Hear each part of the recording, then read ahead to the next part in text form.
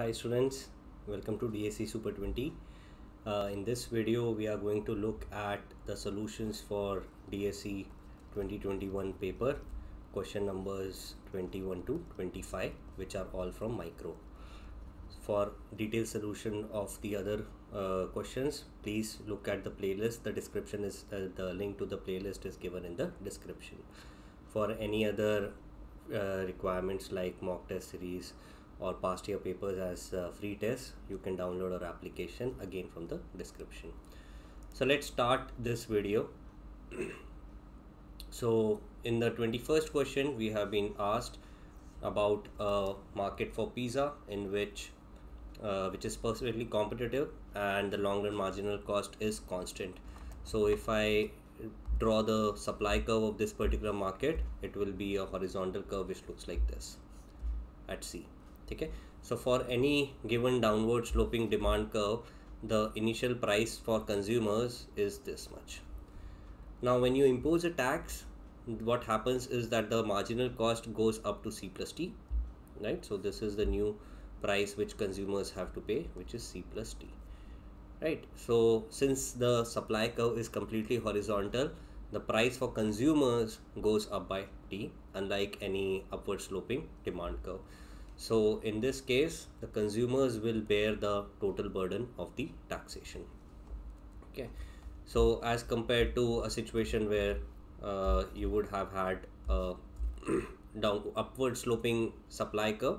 So in case of an upward sloping supply curve like this and a downward sloping demand curve like this, in this case when taxation is imposed, not the entire burden is borne by the consumers, some burden is borne by the producers as well. Okay, now coming to question number 22. Suppose a monopolist is producing oil and is selling it in two cities, the same inverse demand function. So the monopolist is facing the same inverse demand function in both the markets. Now in such a situation, the profit maximizing condition is marginal revenue in market 1 must be equal to marginal revenue in market 2. But given the condition that this monopolist is supplying a lower quantity in first market, what you have is MR1, which is Q1, will be greater than MR2 at Q2, right? Because marginal revenue is reducing in quantity. Higher the quantity, lower will be the marginal revenue, right? So in this case, what we know is because marginal revenues are different, what the monopolist can do is he can shift some quantity from market 2 to market 1, thereby reducing the marginal revenue here, increasing the marginal revenue here. So keeping the total quantity constant, which is basically Q1 plus Q2, what can be done is this total quantity can be distributed equally amongst the two markets so as to maximize the total revenue. Okay, so that Q by 2 will be equal to Q1 plus Q2 by 2.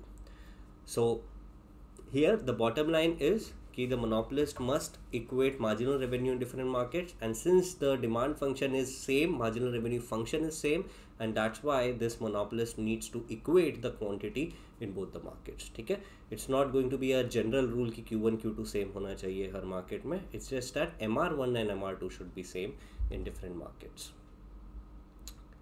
Okay, let's look at question number 23 now. So in question number 23, there are two buyers who are bidding for a single object in an auction.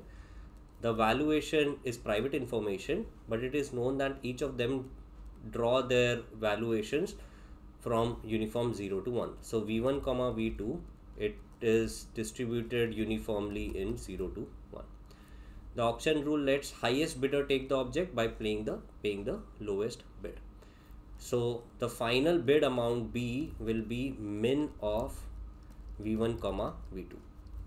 Okay, so this is a simpler version of a repeat problem which keeps coming in statistics again and again, in which you have A1 se leke AN which are distributed uniformly in 0 to 1, and in this case we see that the expected value of max AI is equal to n upon n plus 1, and expected value of min ai is equals to 1 upon n plus 1. So this is something that we have done in class. It is a very popular problem which has been asked almost every alternate year, and if you want to know this, you can basically install our application from the link below and you will get access to these things wherein you can understand ये stats का part है in uniform distribution. So here the bid value is min. So what is the expected bid? It's going to be 1 upon n plus 1. Now since there are two buyers, you have n equals to 2, which implies that 1 upon n plus 1 becomes 1 upon 2 plus 1, which is 1 upon 3. So that's your correct answer, 1 by 3. Okay. Now let's come to question number 24. It's a very simple question of taxation. So there's a demand function and a supply function, and then the government imposes a sales tax, and it has asked by how much will the equilibrium market price increase because of the sales tax. Now this is akin to one of the earlier problems, market pizza market wala. In that case, when you impose a sales tax, consumer price increases by the amount of taxation because the supply curve is horizontal, but here the supply curve is not horizontal, it has a slope. Okay, so let's look at the situation without tax. So what happens without tax is your X demand must be equal to X supply, which implies that 100 minus price must be equal to 20 plus 3 price, which implies price must be equal to 20. Okay, so this is without tax. Now what happens with tax? So with tax, the first thing is price which suppliers get is equals to price which consumers pay minus 10. So consumers जो भी price देंगे उसमें से 10 tax का चला जाएगा, and suppliers will be left with the remaining amount. Okay, now X supplied is equals to 20 plus 3 times price of supplier, which is 20 plus 3 times of PC minus 10 from this equation, which is equal to 3 PC minus 10. Okay, and X demanded is just dependent on PC, so that is going to be 100 minus PC, which must be equal to X supplied, which must be equal to 3 PC minus 10. So this tells me that 4 PC must be equal to 110, which implies PC must be equal to 110 divided by 4, which is 27.5. So the difference between these two prices, delta P, this is consumer price, initial consumer price and final consumer price. So the delta P, the change in price, is equals to 7.5. Okay. Now let's come to question number 25. In question 25, there are rich and middle income consumers. So for 1 shawl and 2 shawl, the rich consumer's valuation of 1 shawl is 50,000, whereas when you give her the second shawl, the marginal thing is 35, the marginal improvement. Whereas for middle income, the first shawl is valued at 35, the second shawl has 0 marginal improvement. So any additional shawls are not going to yield any additional benefit to this particular type of consumer. The cost of production is 25,000 per shawls. So the question gives us 4 different pricing strategies, and we have to find out which strategy will yield the highest profit for the seller. So first strategy is P1 35, P2 65. Okay, so when P1 is 35 and P2 is 65, what happens is that the middle income consumers buys P1 and the rich consumer will buy P2, right? He'll buy P2 because P2 के अंदर total benefit is 80,000, 50 plus 30, whereas the cost is only 65,000. So the profit of rich guy from buying P2 is equals to 15k, the surplus. The surplus बोलते हैं इसको, profit नहीं बोलते हैं. And surplus of rich guy from buying P1, just buying 1 shawl, is 50 minus 35, so that is also 15. And surplus of rich guy from buying 2 units of 1 shawl is going to be 80 minus 70, so that is 10. So obviously P2 is giving an equally high valuation, so that's why in this case the rich person is going to purchase the bundle P2. Okay. So now that we have established that the rich guy purchases bundle P2, we can find out the profit. So profit is 50 rich people purchasing the 65,000 bundle. The cost of 65,000 bundle is 50,000 rupees because there are 2 shawls in this bundle, each shawl 25,000 rupees. So the net price is 50,000, net cost is 50,000 plus 100 middle income people purchasing 35,000 ka shawl whose price is 25,000. So the net profit, it turns out to be 50 into 15 plus 100 into 10. So that is 1750. Okay. So this is the profit in this case. Okay. Now let's move to case number 2. So in case number 2, the poor man, the middle income person's price bundle remains same, whereas the second bundle, two shawl bundle, it goes to a price of 50,000. So now what happens is that the rich guy will continue to buy P2.